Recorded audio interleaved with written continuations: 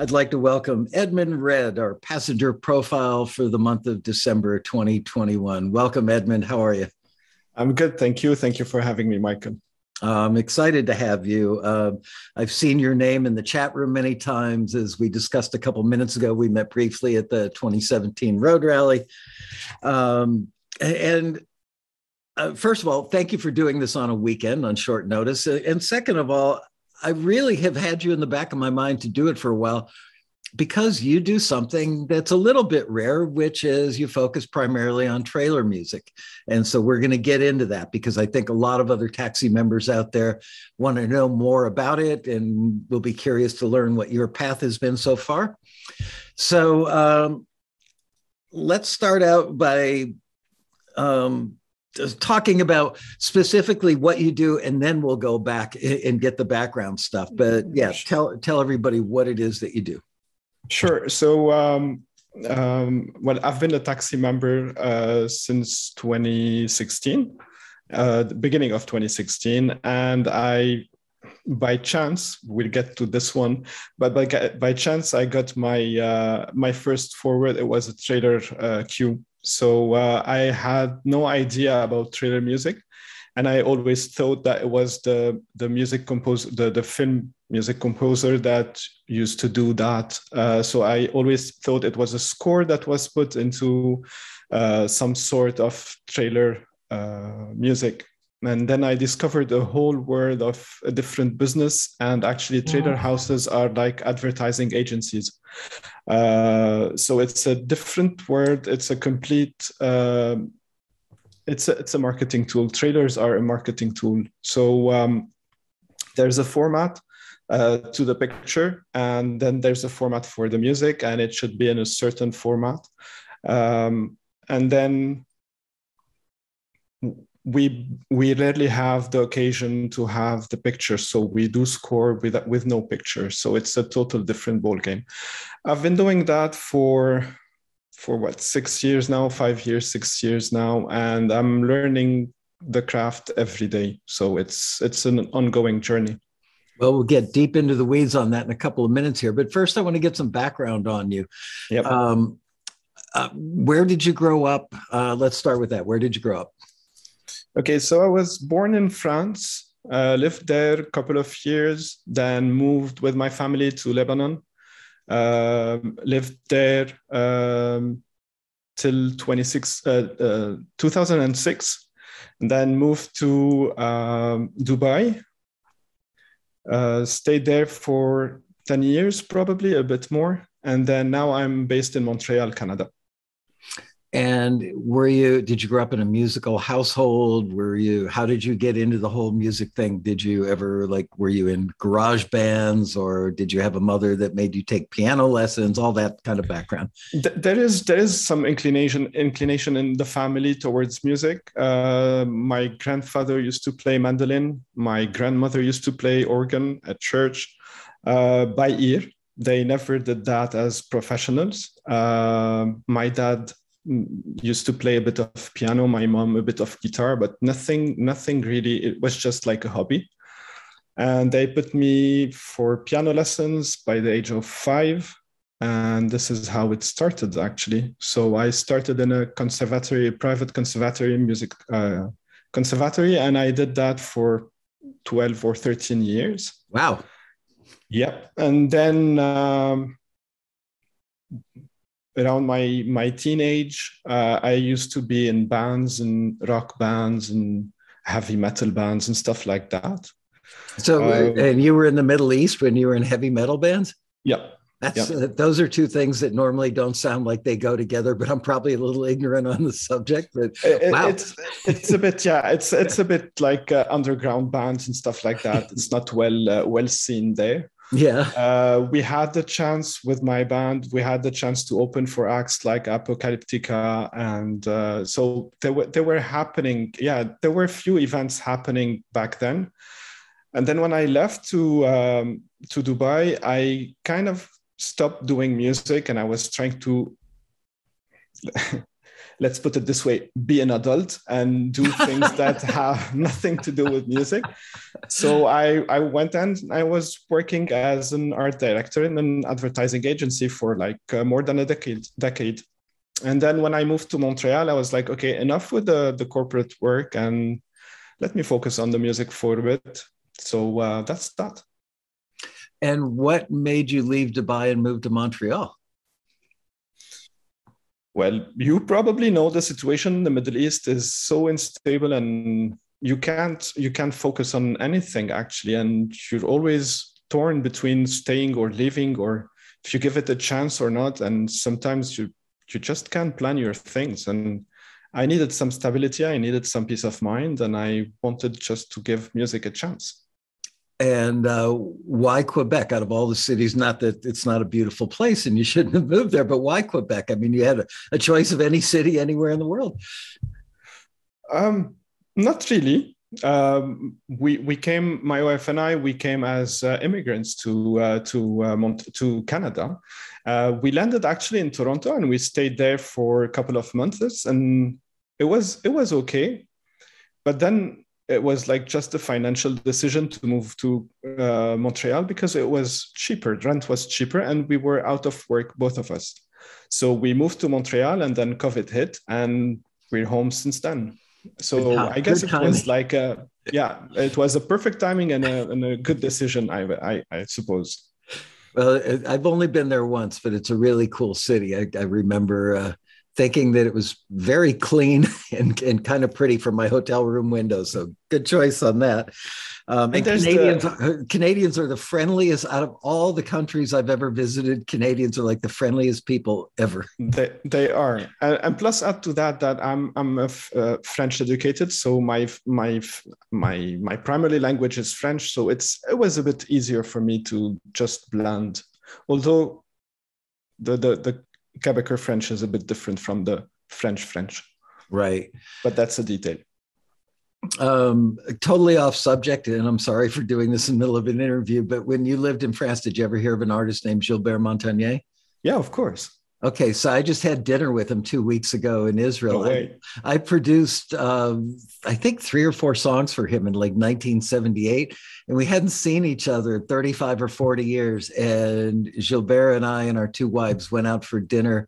He has a place in Tel Aviv and a place in Paris, and he happened to be in Tel Aviv when I was in Israel on some family and business stuff. So we got together for the first time in a long time. It was great to see him. He's like a national treasure in France. Yeah, he is. And still making great music. He's now like, the elder statesman of music. Anyway, I digress. So I think a lot of people watch trailers, they hear trailers, they go, oh man, I've got some cool samples, and I could do that, man. It's so exciting. It's big, it's bombastic, and it makes your heart race. And, my friend walked in the room and said, man, you should be doing trailers. And I think that they don't really, you mentioned this already, but they don't understand that first and foremost, it's advertising. And so can you explain the difference in kind of the mindset and the approach between orchestral music made for trailers versus orchestral music that you might do for a background scene or score in a movie or a TV show? Well, I guess that's one of the biggest issue is understanding what you try to explain every now and then is the arc, the structure. So having an arc to the music. So even if you're doing orchestral for background music, you should also have an arc. But what's different in trailer is that it's a 3-act, they call it the 3-act or the 5 acts, or sometimes you can have more than this, but usually you have an intro that sets the mood. And this goes for picture and goes for music. So whatever trailer you see, first thing they would establish where the action is happening. So is it which universe, if it's on Earth, planet Earth, or if it's somewhere in a distant galaxy.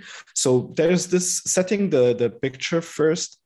And usually what you want to have here musically is something that is subdued, just announcing a theme, just a couple of instruments, no hits, no nothing. So it's really just setting the mood of the cue. So if it's happy, which is not the case, you need drama in trailer cases. But if it's, let's say, magical, you might have a bit of harps, flutes, just hints of that, just to set the mood. And then usually there's a little break. Now we can go into the details, but the first drop is like, we need to stop the music. There's usually something happening on screen and it freezes for a moment.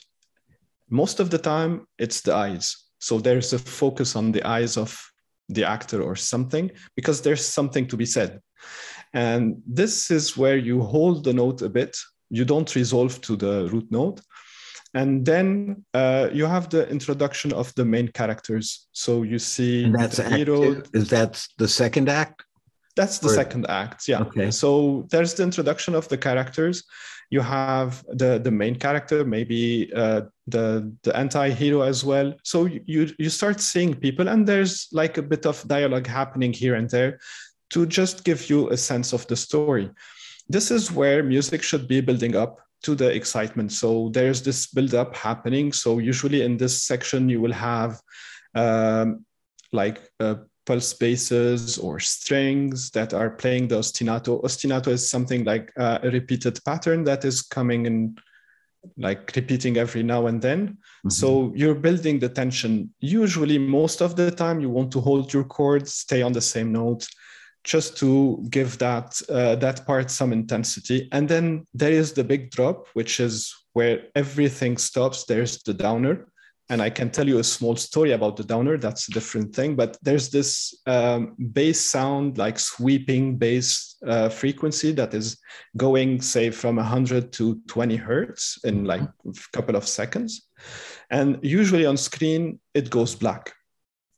And there's a reason it goes black, because you want maximum contrast. So between black and then an explosion. So that's the maximum contrast. And this is where you have your third act, which we call it climax or reveal or anything. It's like the big part of the trailer. This is where you put all your instruments, all your drums, all your hits. Everything is like, you put all what you have in that third act. Now, traditionally, this is where it ends. But now there's a trend where trailers are getting a bit longer. Yay for us.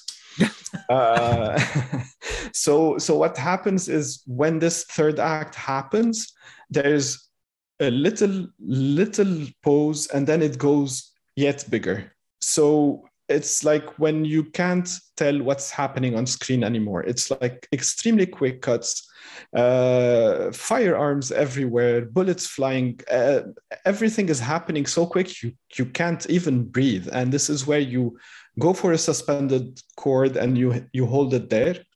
And then there's again the black screen, and you have the coming soon in theater and the date and the studio logo or whatever.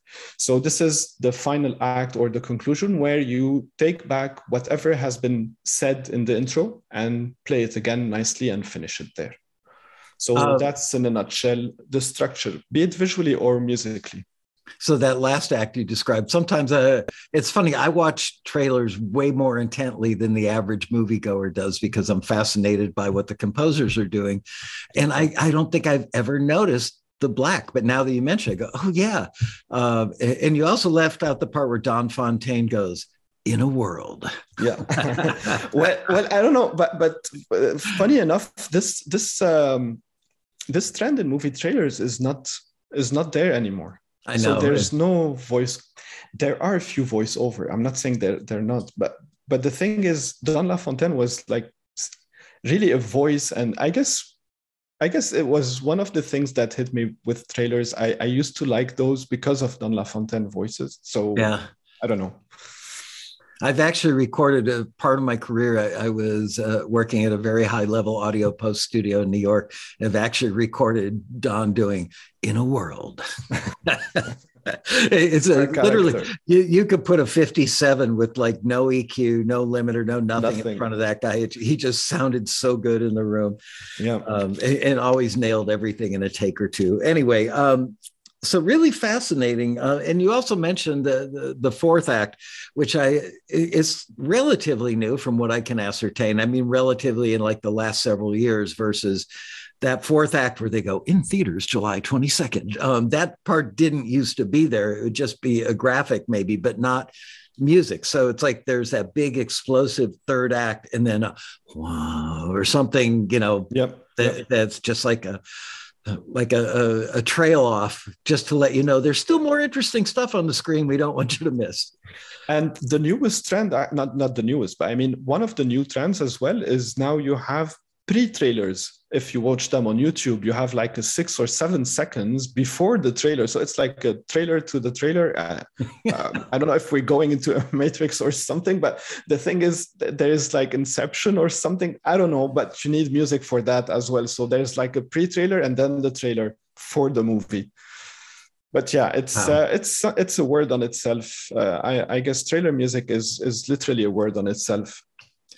It really is. And that was my main motivation for wanting to interview you, because you are a taxi member. You're not unlike your fellow members, yet you've chosen this very specific niche that almost, and we'll get into that in a minute, probably precludes you from working on other stuff because it requires so much focus, so much attention. And speaking of focus and attention, so do you have a day job now, or do you do this 12 hours a day, or what's your current status? I actually, I'm teaching at a school. I'm giving audio for video games. So okay. Integration for everything that is audio related and music with video games. And another course on mixing and production. So that's my part-time day gig for now. Yeah. I do projects on the side for studios and production companies for advertising, stuff like that. Usually those are, the turnaround is like 24 hours, 48 hours max. But those are not constant. So I find myself doing 1 or 2 projects a month. And it's like 1 or 2 days, that's it. So, and were you still doing art direction for ad agencies when you were in Dubai, though? When you what were you doing when you were like in Lebanon and Dubai? No, I quit that thing because it was it's intense, and I don't find myself in advertising. I can do it, but I don't find myself in it anymore. There's a lot of pressure and client requests and close deadlines and overnights and stuff like that. And it gets to you after a while. So health-wise and mentally, it gets to you. So I couldn't do that for the rest of my life. I mean, I find it funny that you chose to do trailers, which can also be that way. Yeah, but it's I love doing those. Funny enough, there was for Wednesday, there was magic family friendly magic trailer due on Wednesday. A taxi thing, right? Yeah, exactly. So on Monday I started the piano sketch, and I found myself on Tuesday, actually on Wednesday at 2 a.m. doing my mix and sending it, because I had like half an hour before the deadline. So, but I was happy doing it. That's the difference. Well, trust me when I tell you that you weren't the only person that had a half an hour. I think we can sit here and watch our database, watch the submission numbers go up, in that last couple of hours before the deadline. It's like we've all done it our whole life. When do you study for a test? 2 hours before you go to class. But the difference is that I'm loving what I'm doing. That's the difference. It really does make, when you love what you do, it's never a job, right? Exactly.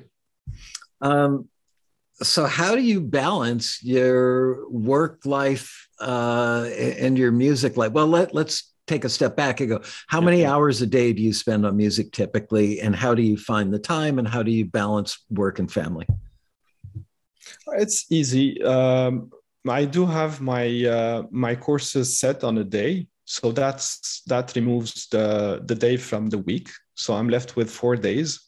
I have 1 day preparation for the courses because I need to go through the courses. So that makes my week 3 days. And then I do work, like I do treat music like a day job. So I come into the studio. It's a home studio. It's not somewhere else. It's in the house. So I come to the home studio by 9, and I leave it by usually 6 or 7. Sometimes I stay if I have something to do, or I go grab dinner with my wife. We spend the night together, the evening together, and then I go back to the studio and I work till 1 or 2 at night. And you mentioned your studio. See, there's my home studio, which is extremely fancy. As you can tell, as my hair moves against the green screen. For those of you who don't know, that's definitely not my home studio. I don't even have a home studio, but tell us about yours. I think that a lot of people think that before you can even start doing big orchestral stuff or trailers that you need, $10,000 monitors and just, $20,000, $30,000 worth of gear. Is that the case, or is it much simpler? Yes and no, I would say. But my advice is start with what you have. That's definitely something I would highly advise. Start with whatever you have, know what you have, understand what you're getting out of what you have, and then you might need to expand, yes, eventually.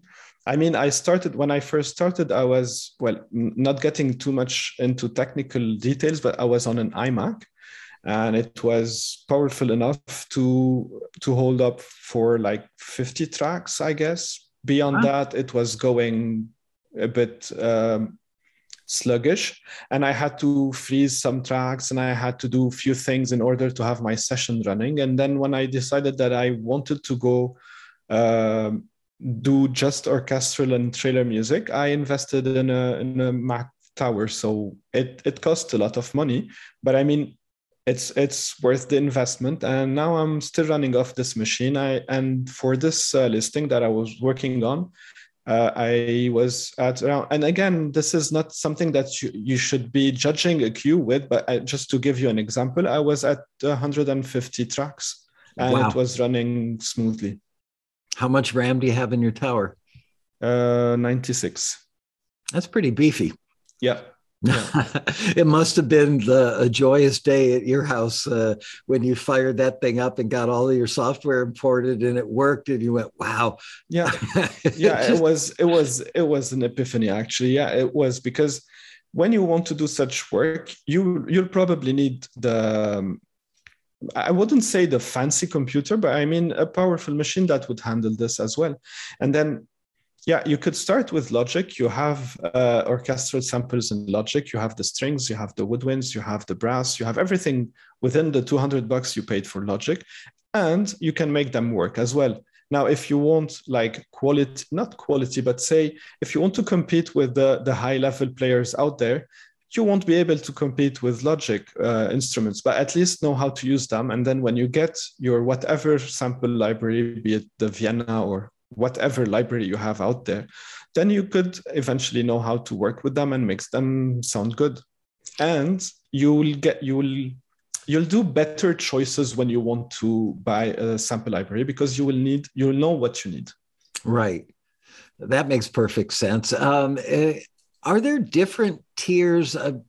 It wasn't that long ago, that maybe it was a while ago, 8 or 10 years, I was hanging out with a guy from X-Ray Dog, which is a big trailer music company here in LA. He and I actually lived like a mile apart from each other, and we went out to lunch one day. And then every trailer, you would build it in the box, and then you would go hire, an orchestra, basically, depending on the size of the trailer. That would dictate the size of the orchestra. They were doing a lot of stuff oh gosh, I can't remember, with probably the Prague Orchestra or something like that, and doing Yeah. remote sessions. Yeah. And basically, he told me at the time, he said, yeah, you know, you're not going to land a real trailer for like a real movie unless you've got real players. And I keep hearing more and more cases where people I know that have done trailers totally in the box.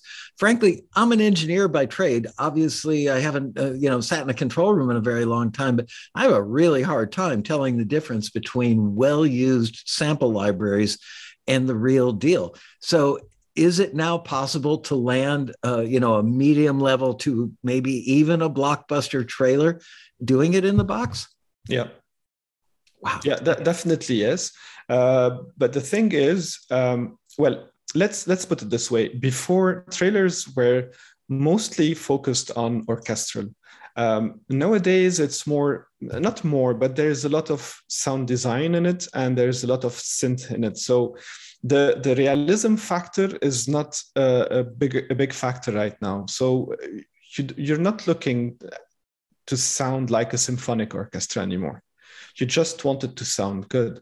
So this is why there's a switch, if you want, into hybrid style trailers rather than orchestral. And if you're not recording, or if you're not putting any exposed instrument like a solo violin or a solo flute or even a singer, right, you can get away. But I always, like, whenever I have the chance to add a real instrument, even if it's one violin or even a singer, if I can collaborate with a singer on that, or just something that would sound, let's say, organic or recorded live, it will change the whole dynamic of the track. I'm totally drawing a blank on his name right now, which I can't believe because I consider him a friend. I could see his face. I couldn't see everything about him, can't think of his name. Anyway, he grew up with a grandfather in Vienna that was a violin teacher. Martin Tichy, is it? Yeah, Martin Tichy. Yeah. He used to live also like 2 miles from me, and he and I and our wives would go out to dinner. Now he's back in Austria.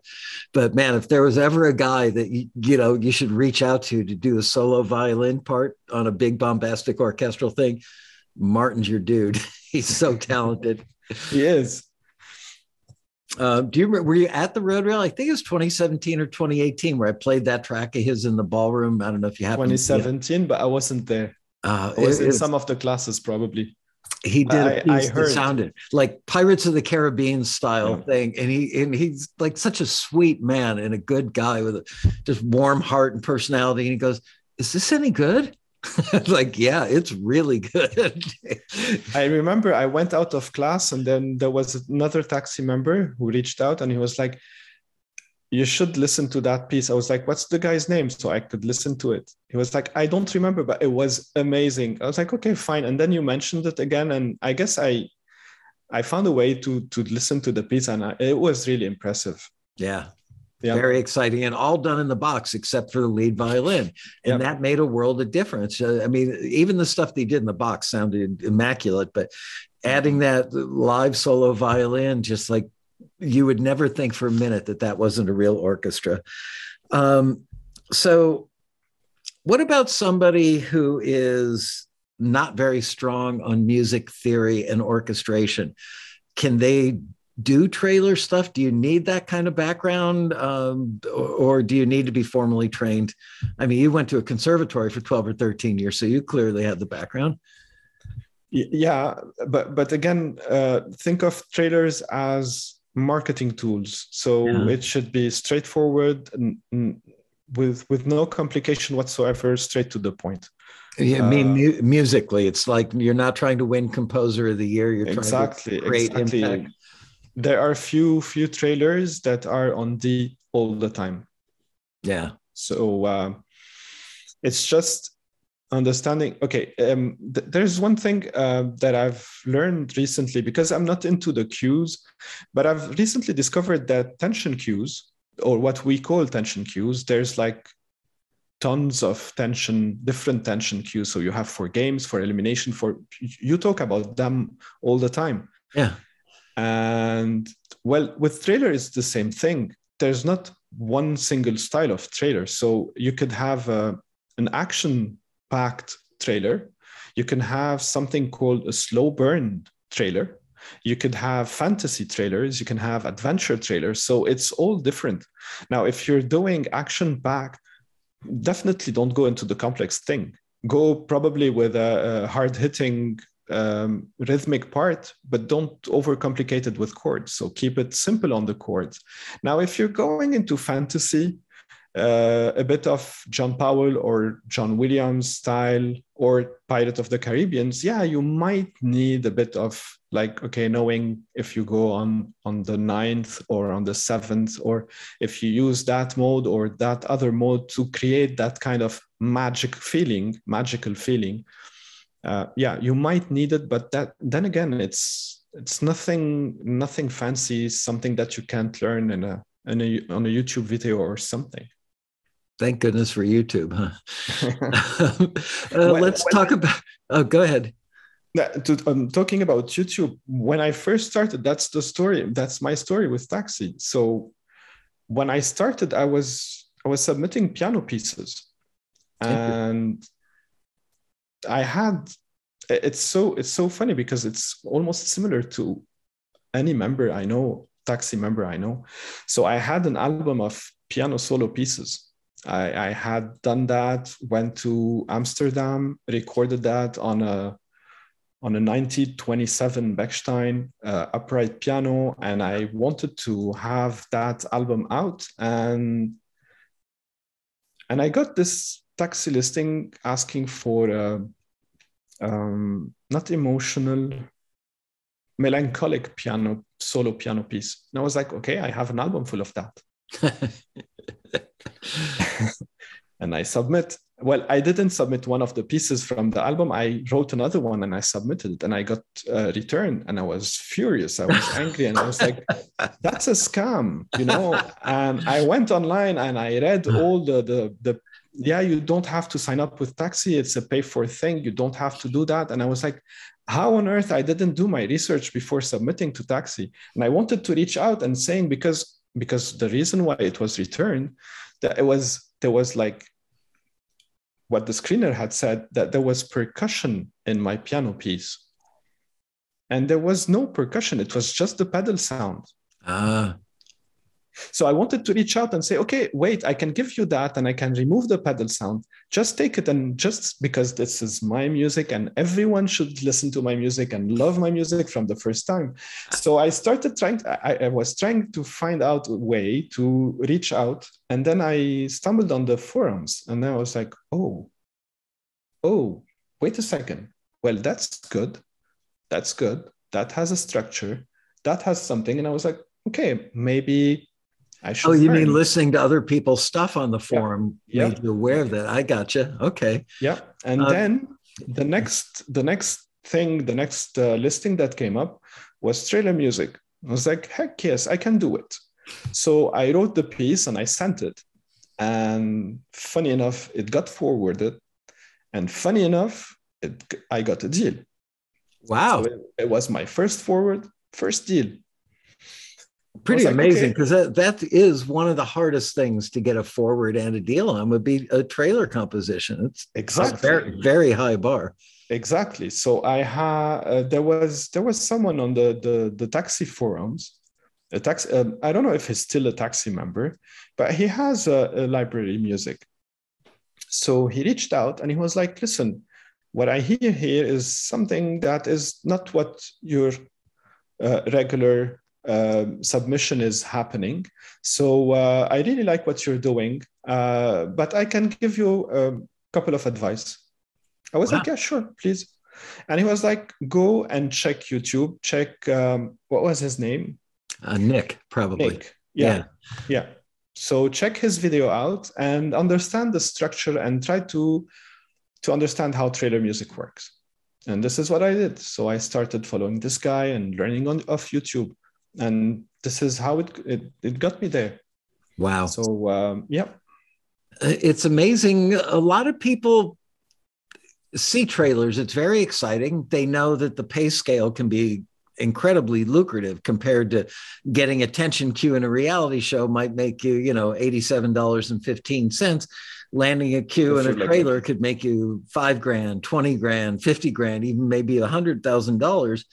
And people hear those numbers and they go, I'm going to do trailer music, but they don't do the research that you did. And I'm really glad that you did, because it is a style unto itself. And as you mentioned, within the category of trailer orchestrals, there are all these different styles. I mean, and you primarily do orchestral or orchestral hybrids, but there are trailers that might have an ethereal female vocalist singing over nothing more than a haunting piano with lots of, pre-fade or reverb, or an acoustic guitar piece that's very like Joni Mitchell-esque or something like that. So there are the whole world of trailer music, but you're within a range of primarily orchestral and orchestral hybrid. I'd say adventure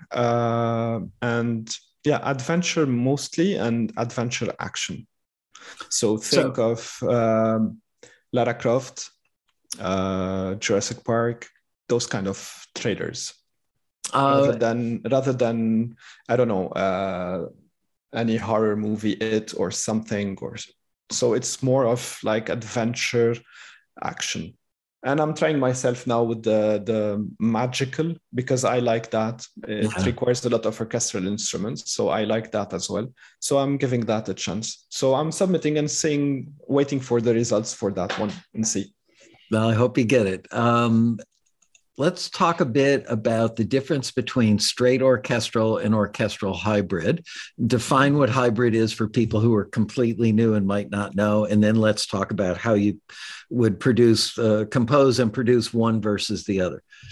Great. So orchestral is basically using the orchestral instruments. In trailer music, you rarely find the woodwind section. So you have the strings. So you have violin 1, 2, violas, cello, and basses. Rarely have the woodwinds, but you can include the flute if you want. You can have the clarinet, the oboe. So that's the second section.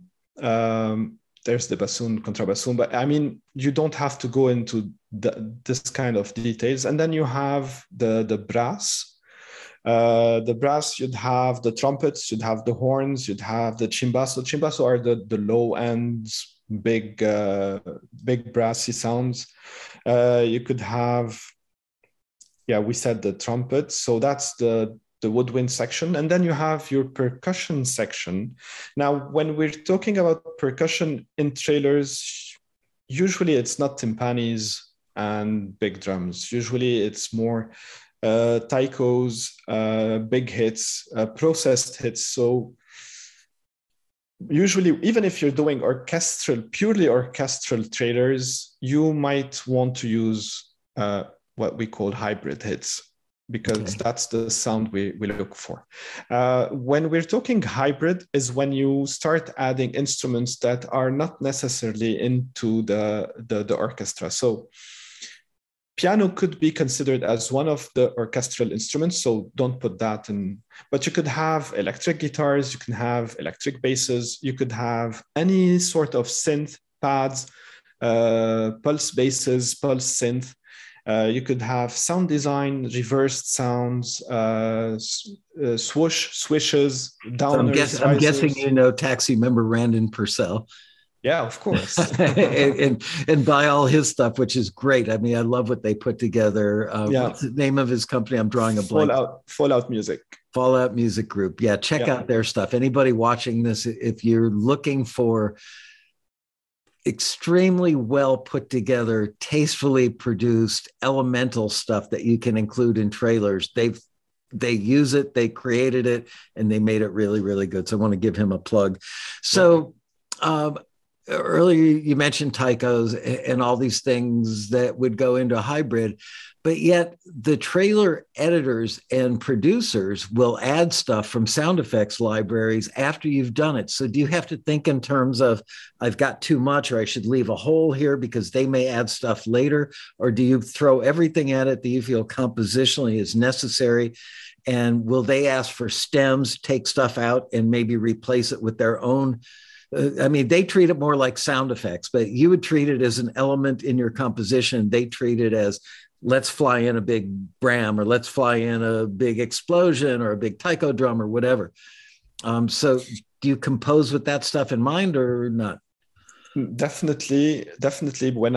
At least from my end, whenever I'm writing trailer music, I usually try to give the editor the flexibility. So what I tend to do, for example, is for my breaks, so between parts, I don't do breaks, equal breaks. So I can give them sometimes a bar, sometimes 2 bars, sometimes a bar and a half, so they can pick and choose which drop they want to use. So instead of making my life easy and just doing, okay, just that's 1 bar of pause. No, I would think, okay, this might be interesting if I can give them that sound effect within, so they can cut and paste it wherever they want. So I would think in terms of how can I make their job easier. Now, when it comes to composition, composition should be, at least for me, when you listen to the piece, it should be perfect. So I don't compromise on that. Now, if you don't like my triplets, my taiko triplets, and it doesn't work with your picture, well, okay, I'll give you the stem, you just remove them. But I usually make it compositionally okay and good, so it can work on its own.